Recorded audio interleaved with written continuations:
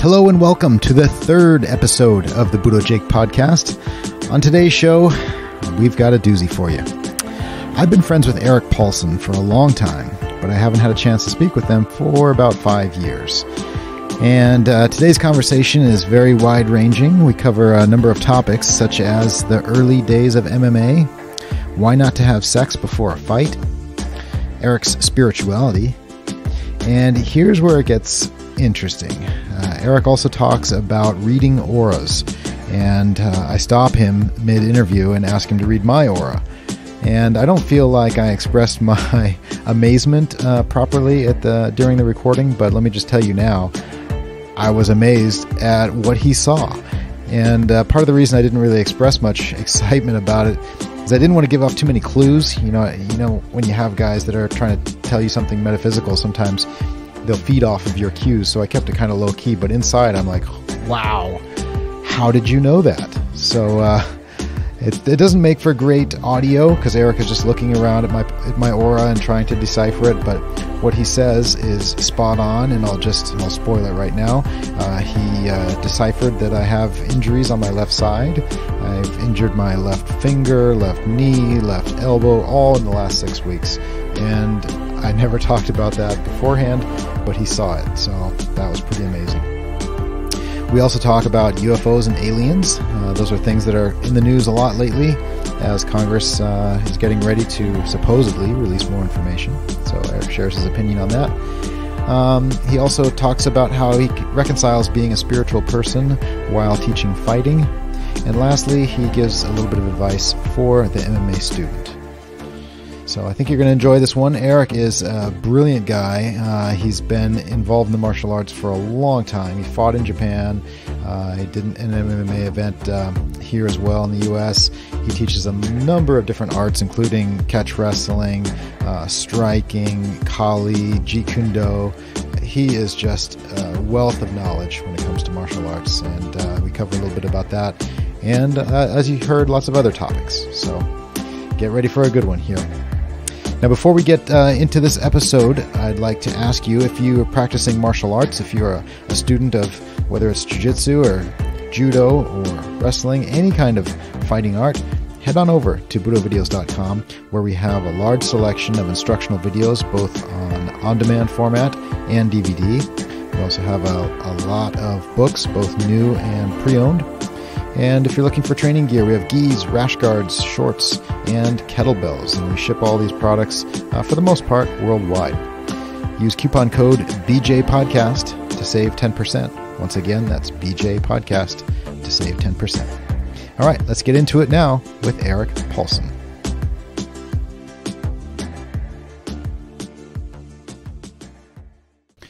Erik, it's good to be back in your gym and chatting with you. It's been a while. How long? Maybe 5 years. Probably, yeah. 5 years. In the meantime, you've gotten your 7th degree black belt in Gracie Jiu-Jitsu, and you've relocated your shop. Yep. And you've come out with tons of new DVDs and other lines of equipment. That's right. So you've stayed in contact very well, and I've always enjoyed chatting with you over the years. You know, when I started martial arts back in the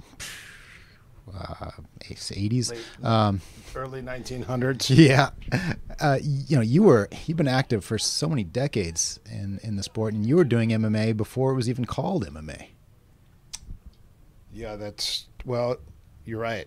It was called NHB or Volley Tudo or shoot boxing. Shoot boxing was another league.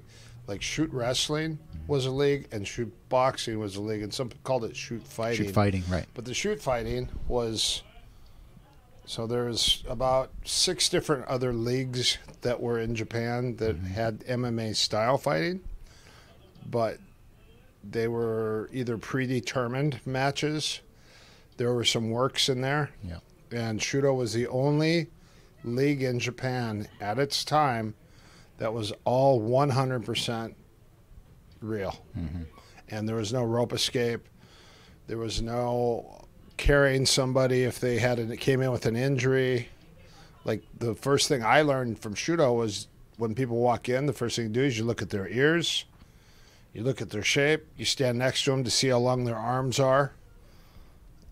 And then you also look to see if they have a knee brace, an elbow brace, or an ankle brace. And those are the bullseyes. Yeah. And that's how the fighters were. Now, in Pancrase, my friend went in because he had a hurt knee, Larry Papadopoulos, and he told somebody he was going against, either Guy Metzger or Ken Shamrock. He said, hey, I hurt my knee last week. He goes, don't worry, I got you. So, like, stuff like that, like you could... These guys would carry each other, so they were allowed to compete every month. Whereas in Shudo, you know, I was getting fights every 6 months or every 3 to 4 months, and I even told Shudo that I'd like to fight 3 to 4 times a year if possible, 6 times if possible. And they were so surprised. They're like, "Oh, really? We had no idea." And some of the other leagues, they allowed you to fight more because it didn't matter if you had an injury, and also some of the fighters would carry some of the fighters. Right. But you had rings, UWF, Pancrase, you had SAW, Submission Arts Wrestling. Yep. Later on, you had Pride. Yep.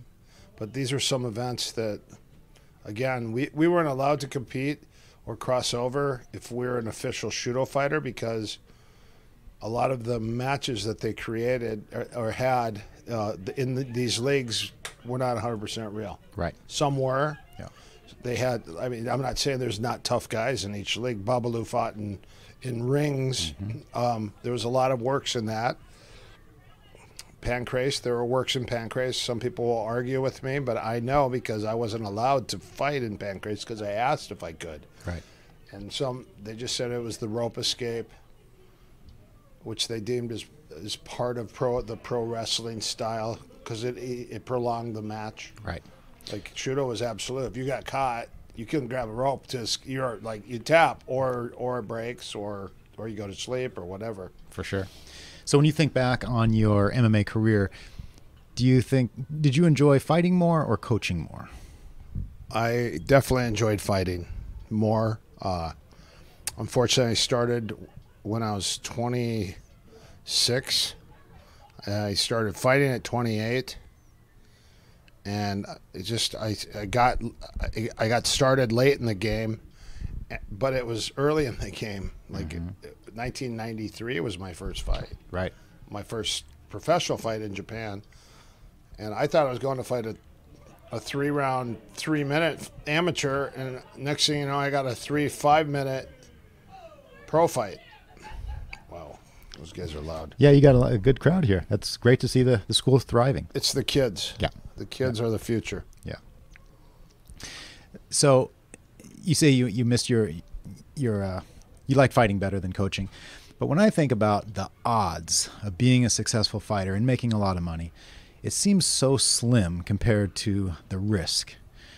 What do you say to people when they walk through the door? Like, do you think it's a wise proposition to train MMA and try to make a life out of it, considering the potential brain damage and other injuries? Yeah, I don't think the brain damage is an issue.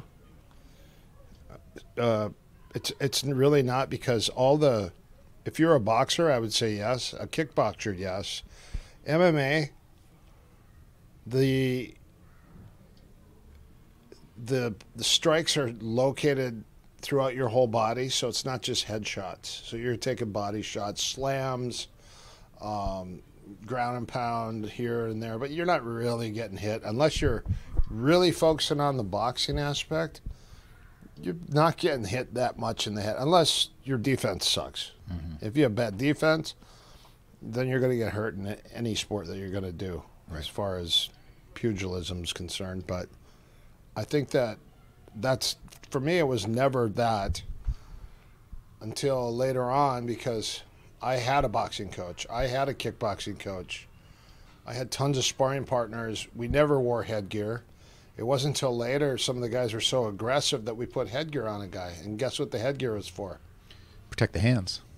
So you don't get cut, to prevent cuts, because of the diving headbutts and the clashes and crashes. When somebody's shooting and you drop your head to stop them, That's where all the cuts were appearing.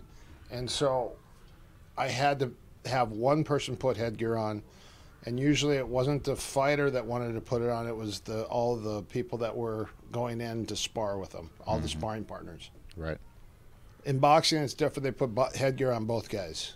But, you know, I got worse concussions with headgear on than I did without. Really? And I'm going to say that's because you have limited eyesight. And if all you got to do when someone's got headgear on is just throw hooks. Right. That's a good point. Because you can't see my hands out here. Right. So everybody knows you for your martial arts knowledge. You've been doing this for a long time. When you think back, what was your most memorable time? Was it under a certain coach or a certain art?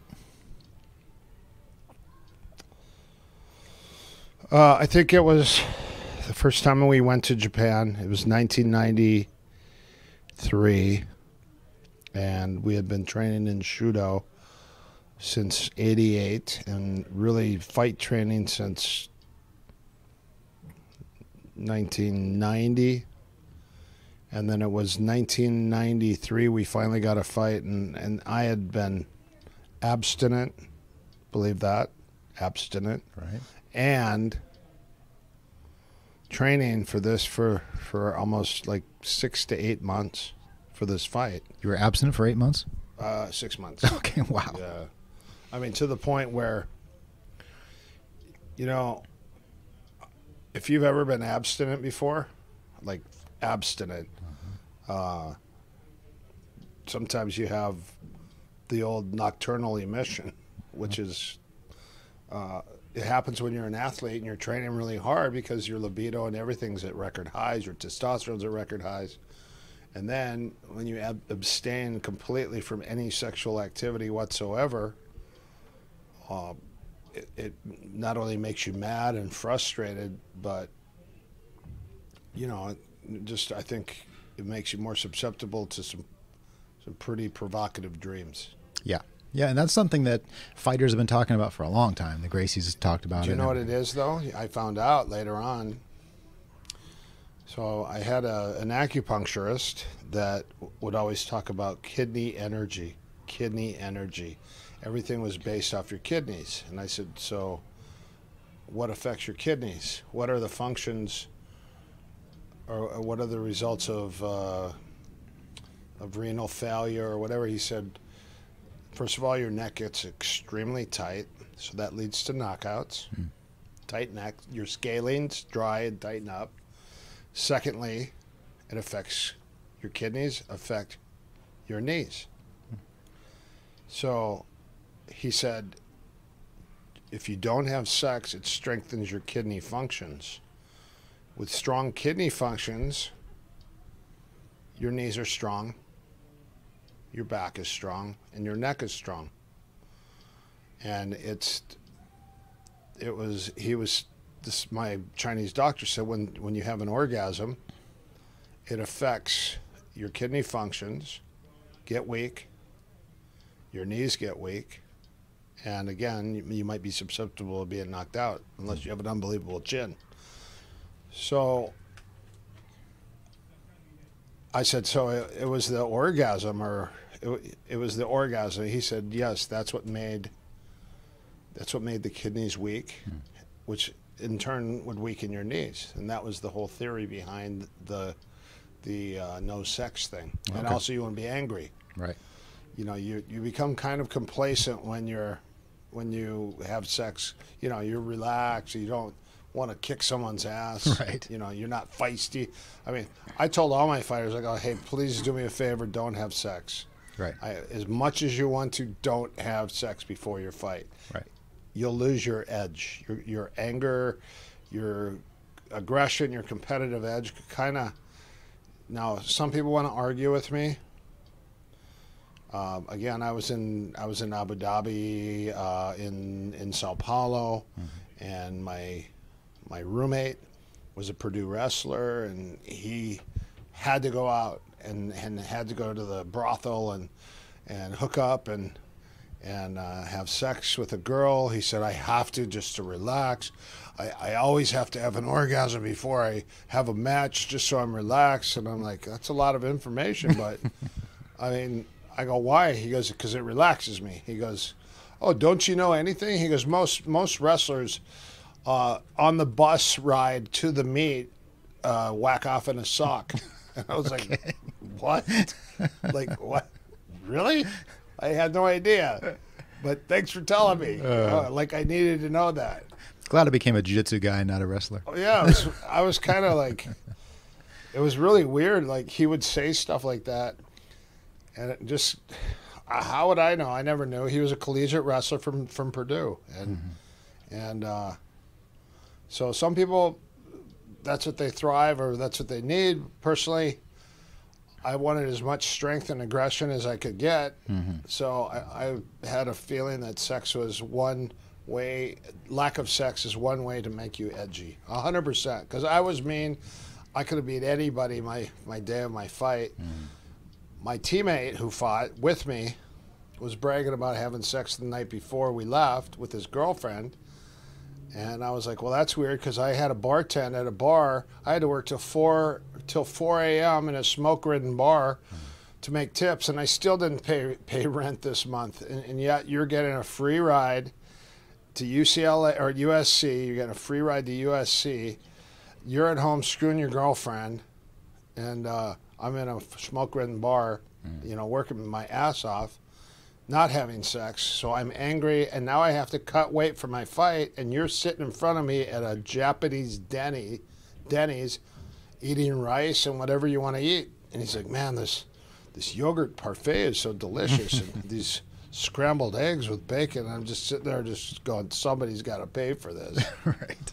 And that was my first fight in Japan. And I truly would attest to the fact that being abstinent and dieting together will make you a monster. Thanks. Yeah, it's a great lesson. Erik, a lot of people, everybody knows your long history in MMA, but few people know about your spirituality. And I look around this room we're in at your gym, and I see crystals, and I smell incense. And so I'm just curious, what role does spirituality play in your life? So spirituality does play a big part of my life because we are more than just mental and physical creatures. We actually have tons of power, and I believe in a higher power, being God. Since I was a little kid, my mom spanked me, and I was just old enough to talk. And as she was spanking me, I yelled at her and I pointed at her and I said, "Stop!" And she goes, "What?" I said, "Stop! God's watching you." And she was like, "What? You can barely talk. Where did that come from?" I don't know. I have no idea. So since I was a little kid, I always knew that there was a higher power or God or source creator. So that's the religious, or is that spirituality? Spirituality is different than religion. Religion is you pray all the time. I pray, I meditate, but my prayers are more. There's different forms of prayer. My prayers are more for people who are sick, so I'll ask and I'll plead for people who have cancer. I'll plead for their life. I'll plead for their healing. So most of the time that I pray, it's always to help somebody else, because I believe that in your last point of your life, when you have cancer and you're in the hospital and you are dying, what's it going to hurt to ask for some help? Sure. And when I was a little kid, I used to always be able to see stuff, and I never knew what it was, and I always figured everyone else could see stuff. So I think I surprised a lot of people when I was a little kid, because these kids, they would tease me. In 4th grade, they came up to me and they said, "Hey," they go, "You know, your eyes are really weird. You look at us sometimes and you kind of creep us out a little bit." And I go, "Oh, why is that? And they go, well, we're going to call you Ghost from now on. So I was like, you're going to call me Ghost. Oh, great, thanks. And I go, well, I feel bad for you. Not you, but you. I feel bad for you. It's 4th grade on the playground. Right. And this girl goes, she goes, why do you feel bad for me? I go, because your grandma died. And she goes, what do you mean? I go, she goes, how do you know that? And I go, she's standing right behind you. And they all started screaming and they took off running. But I saw her grandma standing behind her. I don't know why. I mean, I don't know why or how. I just would see stuff like that. And then I could also touch people and know things by touching them. I was a massage therapist for 10 years, and I worked on a ton of people, and I had, I'm going to say, about a 98% success rate with everyone that I worked on. I would heal them. But the problem is, I stopped doing it is because I would take whatever they had, any pain they had, I took it on me. And I didn't understand. But every time I work on someone, they go, wow, I feel great. You fixed me. I go, oh, thank you. And then the next day, I'm like, man, my back's hurting.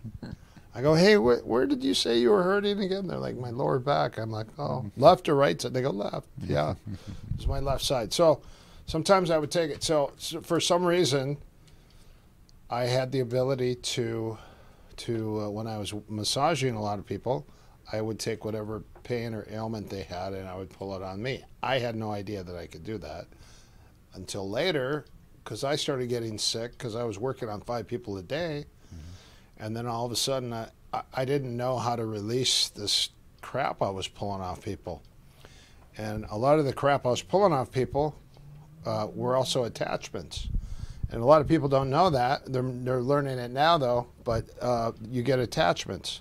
Attachments could be anything from a negative thought pattern to a spirit or an entity, or even a dagger or an axe or a spear, or a negative thought that somebody has that they project to you. It goes on you, or it goes in your field. And if your field has a little crack in it, because you have it looks like that. That's what your field looks like. But what happens from smoking, from drinking, when you're losing your let's say your frequency gets low. If you eat a lot of meat, you lower your frequency. If you eat more vegetables and more live foods, your vibrational frequency gets stronger. And it's what you ingest. It's what you put in your body. If you take a lot of sugar, a lot of salt, a lot of caffeine, these are all little things that you could get a fracture in your protective egg that's around your body. And so when I was little, I could always see the egg around people, and I could tell. Like, I would look at somebody and I could see the egg around them, and then I would see it on one side. It would be a little dim and weak. And I said, hey, what happened to your left shoulder? And they're like, what do you mean? I go, you hurt your shoulder somehow. And they go, how do you know? And I go, your energy on your left shoulder it's weak. It's strong here. It's weak on that side. And they're like, what the hell? I don't know. I just saw the etheric layer, which is your protective egg. And there's like 5 layers. We have 5 layers around us. We have 5 different layers. And the first layer is your etheric layer, and then you have your spiritual and your cosmic and all these different layers of energy fields around your field. And your whole objective is to try to get your field as big as possible. And the reason you want your field big is that's your protection. So I have to ask now, Erik, can you see my fields? Not against the green. If we were in there, I might be able to. If you go against that wall, I could look. Okay. Let's see. You want me to hold on to this still? Okay. Okay. Now I'm moving against the wall here.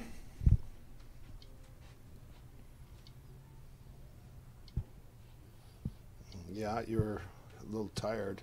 You're about that much on top of your head. I can't see so well in this.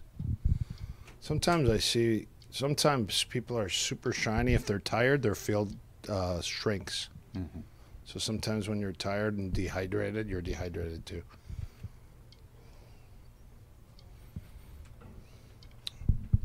You have like a, it's dim on this side and it's brighter on this side. Does that mean there's an injury on this side? I don't know. Yeah. I don't know, but it's for some reason on your left side it's not as. It was weird that I said your left shoulder, Mm-hmm. but I don't know. Did you hurt your neck or something? Not the neck, but left elbow. Oh, So maybe that's what you're seeing. well, sometimes your neck affects your hands and your elbows. Uh-huh. So like if your fingers go to sleep, when you wake up and your fingers are asleep, it's because you're boring. You need to wake them up.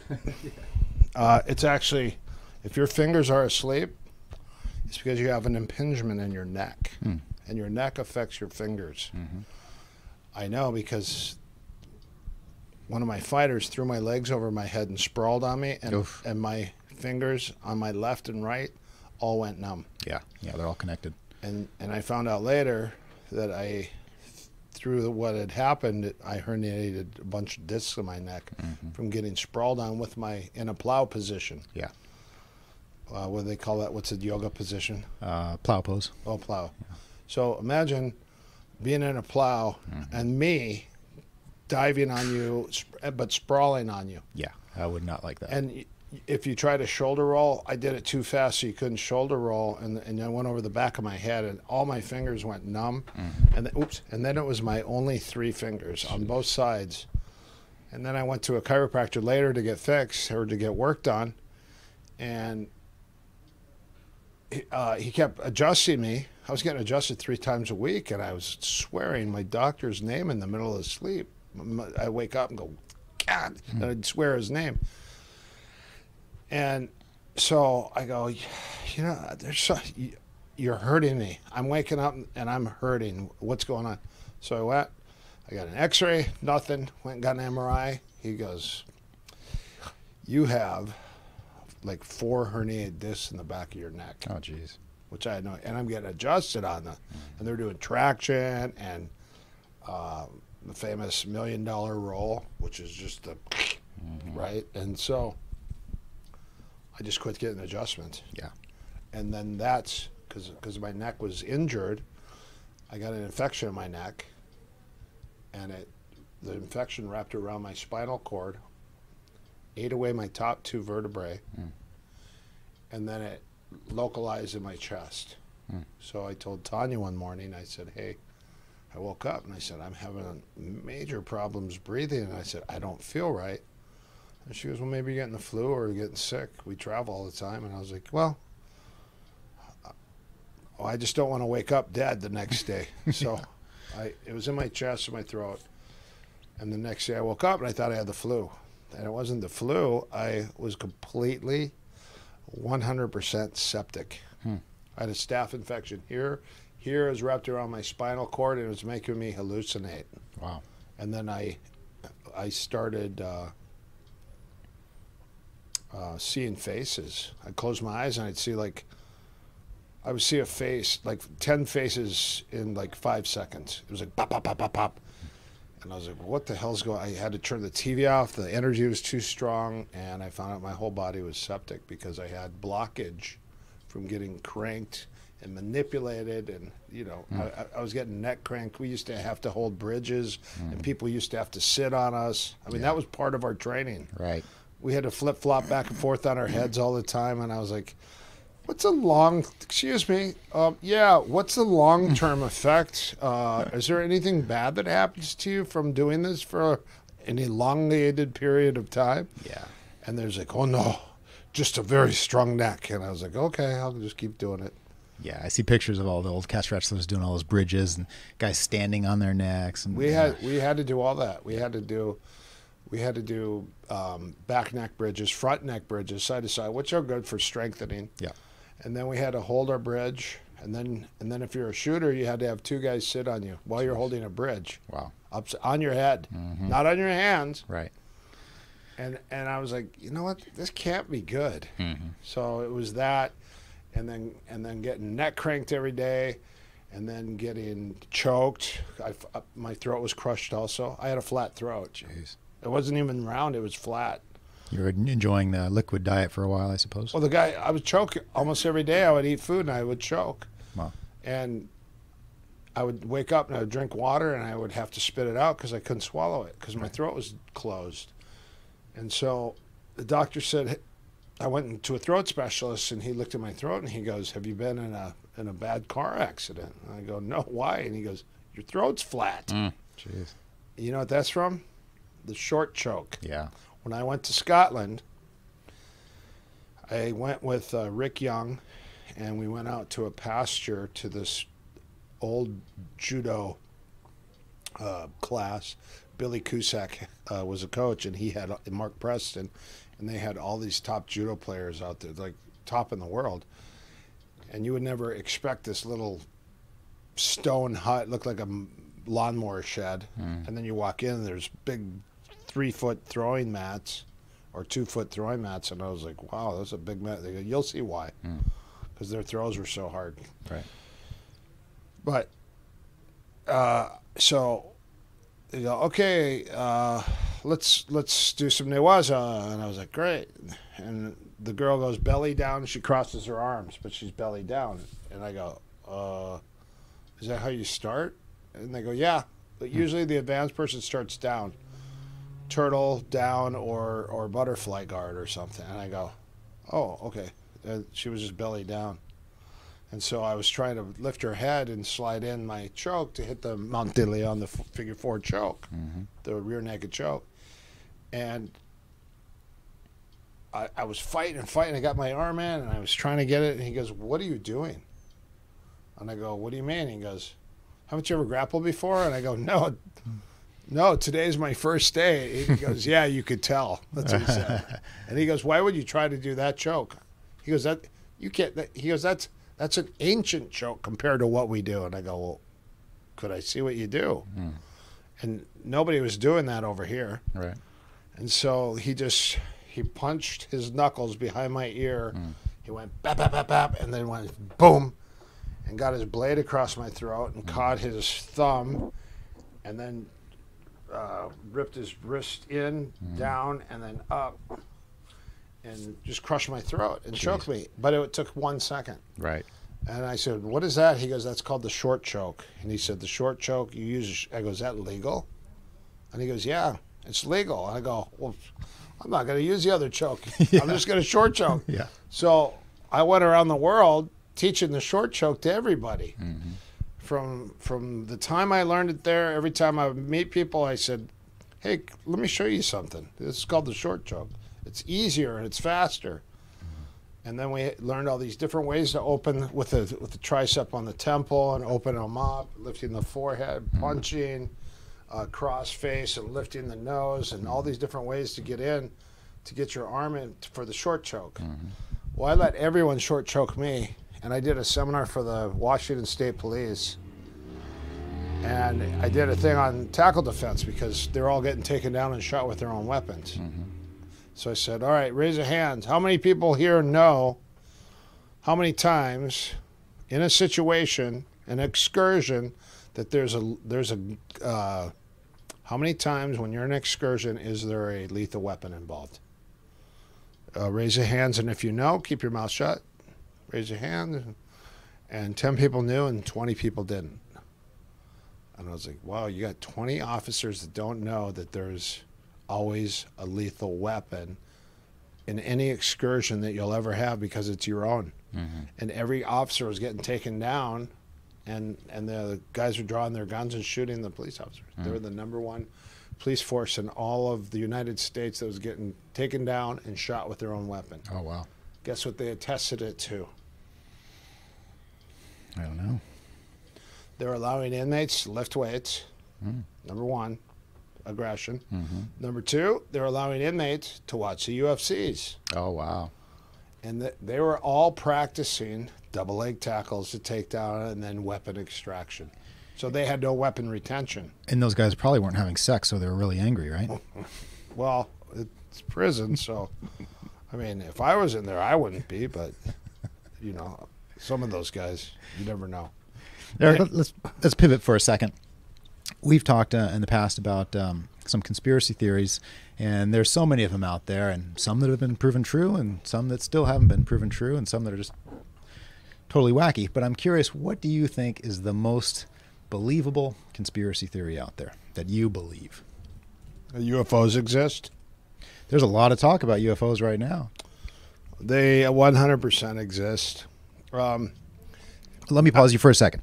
Of course, UFOs exist, unidentified flying. There's things in the air that we don't know. They could be drones, it could be foreign military, our military. But are you referring to aliens or just things that we don't know? Extraterrestrials, that they prefer to be called stellar beings. They don't even prefer to be called extraterrestrials. But yeah, there's many different races from different planets and different systems. I watched David Wilcock and Corey Good. I'm not sure if they're 100%. Some people say they're compromised. Some people, because they talk about the secret space program, how we're on Mars and we're on all these other planets and things. And then you got the flat Earth theory and the firmament theory that we have never been past our Van Allen belts. We've never visited the moon.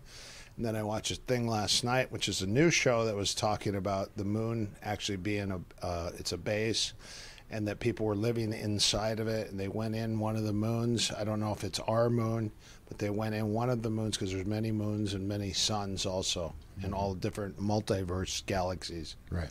But they said that there's actually there was two races of extraterrestrials that lived on Mars, and they were warring each other.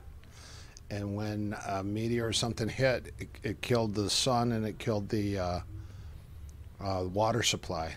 And so they went inside. They were still battling, and then when they went in, they had, I forget, they said like four ships or something like that, and they left Mars and then they inhabited the moon, and they were inside the moon, living in the moon, and then they were talking about these guys going inside the moon, and there was all these different screens, and everything was like high tech, all this stuff. But they said it was so massive. But they said inside the moon it smelled because a lot of the people that were living there died, and so they left the moon because it wasn't sustainable. So they had to get off there, and then they came to Earth, and that's how this is like pre-Adamite races came to Earth. Two of them, elongated skulls. One of them had like a bulbous front, a skull but kind of like a ball on the front here. And there were two, and that's why there's pyramids all over our Earth. And this guy was talking yesterday, and he said that nobody on Earth, as much as he has examined and studied the pyramids, and he was given numbers of pyramids in every country around the world, and everywhere has pyramids are built everywhere. Right. And he said you have the two, which are the smooth pyramids like in Egypt, and then you have the ones that are in like Mexico and South America that have the steps that are different. But that's because there were two races. And then they came to an agreement that they would agree, and they would inhabit, half of them would inhabit part of the Earth and the other half would inhabit the other part. And that's kind of how everything happened. And then also the reptilian situation, which we were created, human beings were created as a slave race to mine gold. And we were also, they're living off of us as their food supply, our blood, and also our emotions and our hate and our fear. Okay, it's called loosh. Okay, wow, there's a lot there. So, with the COVID Relief Act, we're supposed to the Congress is supposed to release a ton of information on UFOs next month. Why do you think now? Why are they going to release all the information now? And do you think they really will release all that information? It already has been released. I know because I follow a bunch of different people. During the COVID lockdown was a good time to start digging, and you could watch a shitty Netflix movie. You watch 90% of it, and then you get to the end and you're like, what the, I just wasted 2 hours. I could have watched a stupid documentary that might have been half real, because it, you know, it's entertainment. So Right. of course there's, I was at, of course some of it's fake. I was actually at the movie theater. I went and watched the movie Noah. It was in the movie theaters, and I wanted to see it because I thought it'd be a good movie. And so they showed, everything was cool, but it's entertainment, right? Mm-hmm. So there was these 2 pastors that came in, and they were sitting in front of me watching, and they're like, oh, this is all, oh my gosh, the timelines, oh, that's not right, oh. And they got disgusted that it wasn't real, or they're like, oh, this isn't factual, blasphemous, oh, blasphemy. And I'm laughing, just going, and they got up and they're walking out. I go, hey, it's a movie, it's entertainment, it's supposed to be fake, but half of it's real. Right. Everything has truth in it, but there's disinformation. Unfortunately, there's a group of people that are out there right now that are causing. What they're doing is they're going in, they're hacking sites, and they're putting disinformation or misinformation out to get people that follow that, like the Q people. They want to follow something, and then they'll put misinformation out and they'll give it to them, and so what it's doing is dividing. It's easy to divide people when you're looking at stuff or taking it as truth, and then you're repeating it. Right. So the whole fact check thing came out. I mean, look, how many fact checkers are there? We need fact checkers for the fact checkers. Who's fact checking the fact checkers? That's the problem, because half the fact checkers, more than half, have a political agenda. Sure. You know, they're biased. Yeah. And so if it doesn't meet their narrative, then it might be flagged as false information or not true. Right. So, you know, that's another thing you can't. Everyone's like, oh, I fact checked this. It's like, well, who'd you fact check it with? Yeah. Snopes. Right. Yeah. So that's kind of the thing. But I think it's coming out now because here's another theory and another thought, and I think everyone can feel it. But so the Earth, there's supposed to be a big solar flare, and the solar flare is supposed to affect the Earth.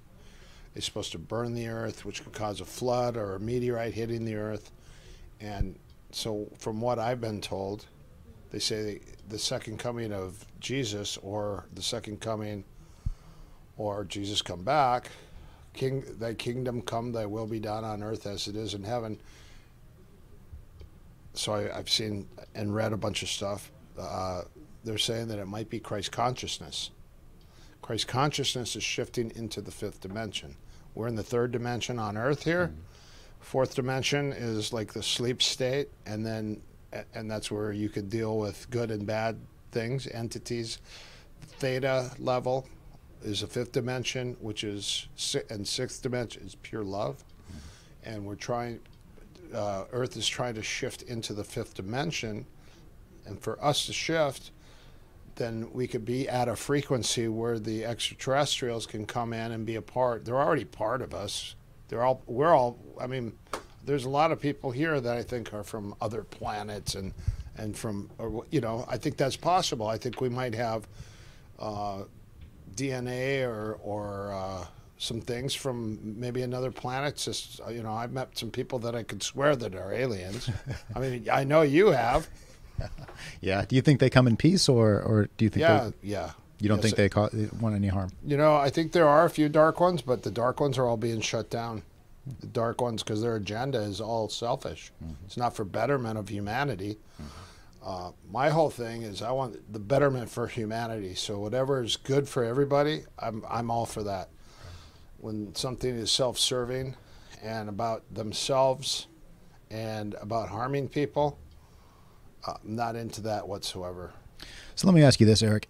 How do you reconcile being a spiritual guy and wanting what's best for people, not causing harm, and teaching people how to break people's bones and choke them unconscious? Well, first of all, I grew up being bullied. I had an older brother, and he had his older friends, and they would always beat up the younger kids. all the time. And I was one of those kids, and I despised it. I was like, you know, why can't we all just hang out and laugh and have fun and play games? Why do you guys have to hold us down and pound on our chests and, you know, give us wedgies and pour water on us when we're sleeping and try to make us pee and, you know, whatever. And that happened regularly. And I was like, you know what? There's got to be a way to stop all this mistreatment of people and people bullying people and teaming up. And I remember these kids rode by us on their bikes, and they were a couple years older than us. And this kid hocked a loogie and spit it, and he just got done eating one of those orange push-ups. Right. And it like slid across my face. And my friend was with me, and I go, "Ha, you missed." And then I was, and they both turned around. And he goes, "What'd you say?" And I go, "You missed," as I wipe my face, you know. Mm-hmm. And here my buddy's like, "Oh shit!" And he runs and he hides in the bush behind me. So I was just standing there. I go, he goes, "What did you say again?" I said, "You missed." And the guy goes, "Hold him." And his buddy held me, and he punched me in the face as hard as he could. Mm-hmm. And then I looked right at him and I go, "That doesn't hurt." And then he wound up again. He hit me as hard as he could. That's how I knew I had a good chin. Right. This is for like 3rd or 4th grade. And then all of a sudden, he hit me twice. And I said, "I told you it didn't hurt." And then they got together, and then they started to take off. And I was so angry and just like fuming because my buddy was hiding in the bushes. Didn't help me out. Mm. We should have fought. We should have at least got our asses kicked. But he hid and let me get my ass kicked or my face punched in by these two creeps. Right. And ever since then, I was like, I hate bullies. I think for empowerment, you got to learn martial arts. You got to learn self-defense. You got to learn how to defend yourself. If you like the way you look, like if you like the way your face looks, you need to learn how to defend your face. Mm-hmm. You need to learn how to box so you don't get your face punched in. Yeah. You need to learn a wall survival drill so you can defend against somebody punching your face in. Learn how to body lock and take down. And like I said, the reason I learned neck cranks and I liked them so much is because I had people doing wrong things to me. Mm-hmm. And I don't want to choke someone out. You put someone to sleep, and you can't get instant gratification. But when you neck crank someone, they scream really loud, and you could still crank them. Right. And so the neck cranks and things like that for me, or a standing Achilles lock on a civilian, is great because they scream, especially if they're a runner. Because their calves are all tight. You put an Achilles lock, and you stand up with it, and you just bounce. Yeah. But stuff like that, like that's how I verify or credify the fact that I learned martial arts and that I've actually learned as much as I could about martial arts, all different arts, not just one, but striking, weapons, as much as you possibly can, guns. When I was little, I studied ninjutsu because I wanted to remain invisible. Yeah, that was a big thing in the 80s. It sure was. It was, actually. I was a tree and a boulder several times after we egged cars or strung cars. Right. And then just stuff like that. But as far as like that's my reason behind it. And also I'd like to defend people. Like when I see someone getting their ass kicked, I was the first guy to go run and jump in and pull guys off people all the time. In fact, one of the best things I ever learned, because I was a bartender in Manhattan Beach, and a lot of guys down in South Bay were learning jiu-jitsu, and they get in street fights, and they're like, "Hey, help, help, there's a guy, he's beating the shit out of my boyfriend, and my boyfriend can't do anything, help." So I'd run out there. And the guy was on top of the guy, and the guy, he was punching his face, and the guy rolled to his belly, and then he put a rear naked choke. And he was holding the guy, and he was out cold. And I go, "Hey, he's out cold, let him go." And he kept holding him. And I was like, I counted 10 seconds. I'm like, he's going to kill this guy. So I put a rear choke on the guy, choking the guy. And then he let him go, and then I put him out. And then it was funny because it was that, learning to choke the choker.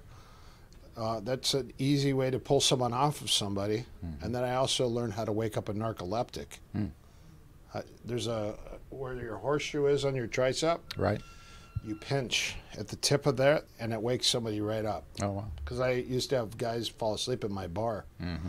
I go, last call. He's sleeping. And I walked over, and I go, hey, has he had too much to drink? And I go, no, he's narcoleptic.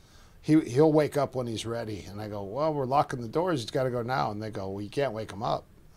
And I go, yeah, I can. So I walked over, and I pinched. And he goes, yo! He jumped up. And they go, what did you do? And I go, you pinched the horseshoe.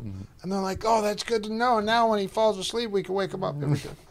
That's some good information I'll file away. I don't know if I'll ever need the it. Tricep. Yeah, okay. So where were we? We're in the, so we were on the airplane last week, and this guy was in business class, and he had a skateboard. He was acting really weird.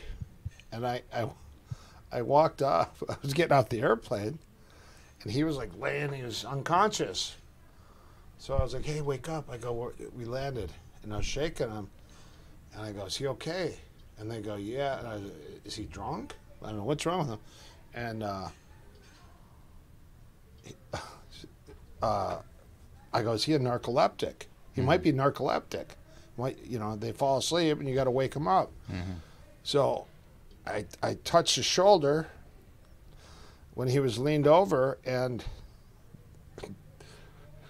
I touched his shoulder, and I went down to his tricep to feel and to shake him a little, and I was going to pinch his tricep to wake him up. And I slid down a little bit, and the bottom half of his arm wasn't there.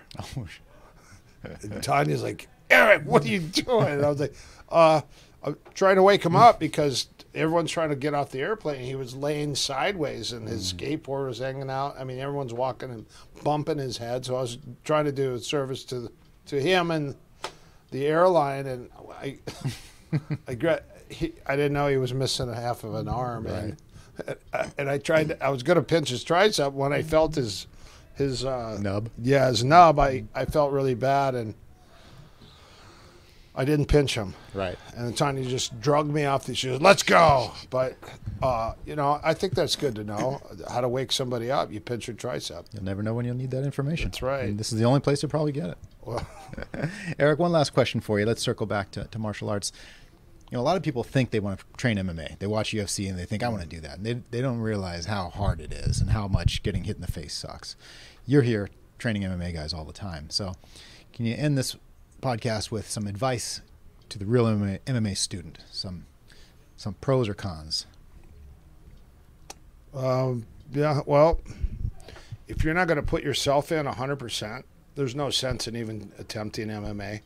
Unless you just want to try to fight and just see what it is. But if you are trying to make a career out of it and you have the option to go to college, go to college.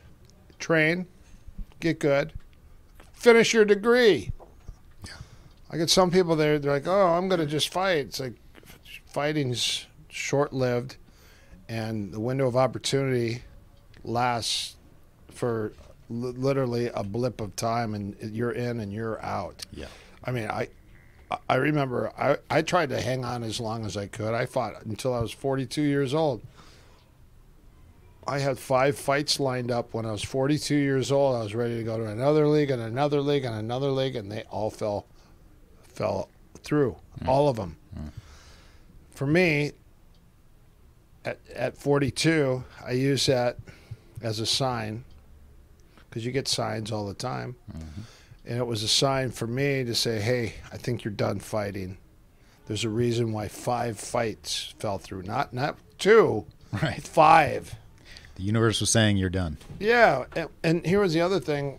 When I fought on HDNet, I fought Jeff Ford, and I won in 1 minute and 44 seconds. I hit a spinning armbar in 4 seconds. I was ready to, I was all excited. I was like, wow, I hope that performance was good enough. And then I stand up, and they raise my hand, and this guy goes, kill him, Grandpa. And I go, and this is where I retire. And I said, nobody's ever called me Grandpa, so I guess I'm a grandpa now. I'm not even a grandpa, but I guess I'm the age of a grandpa, so, and then I just realized, I go, nobody wants to watch old people fight. Because I was going to start a league, and the league was going to be all old fighters are going to all refight each other. Right. I was going to bring in Chemo and Tank and all these guys, Shamrock, and try to get Oleg Tatarov, Right. Marco Huas. That would have been fun. Well, I thought, yeah, that would be fun. And then someone said, that wouldn't be fun to watch. And I was like, they go, you better have good insurance. Yeah. Because of the heart attack issue.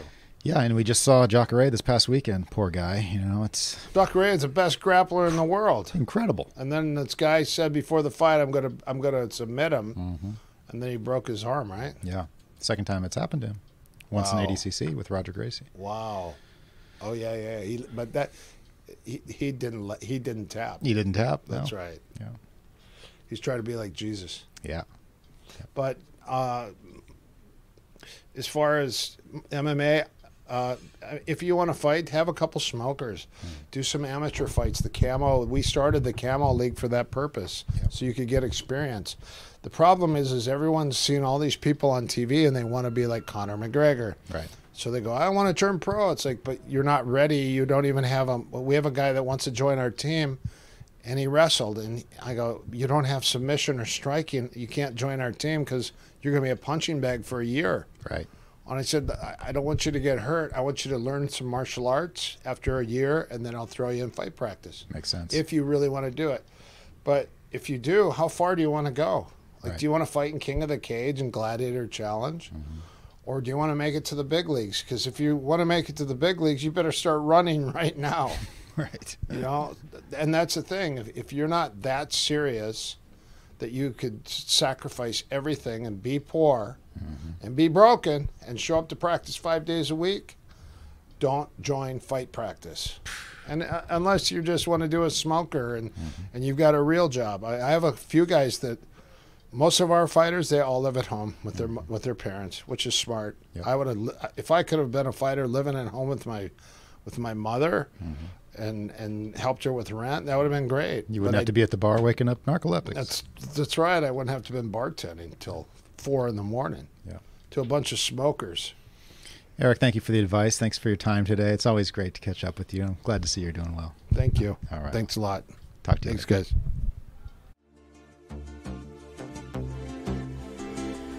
Well, I promised you a wild and wide-ranging show, and I hope I delivered. Hope you enjoyed that episode with Erik Paulson. Stay tuned for another episode. I'm not on a strict schedule, but I do want to release these maybe once every 1 to 2 weeks. And I will probably be doing episodes on a variety of different martial arts with interesting personalities to keep things a little different. So I'm not always going to be covering jiu-jitsu topics. If there's anybody you'd like to see me interview, leave a note in the leave a YouTube comment. I take a look at those comments every once in a while, so I'll see what you type there. All right, guys, thanks for listening, and I'll see you next time on the Budo Jake podcast.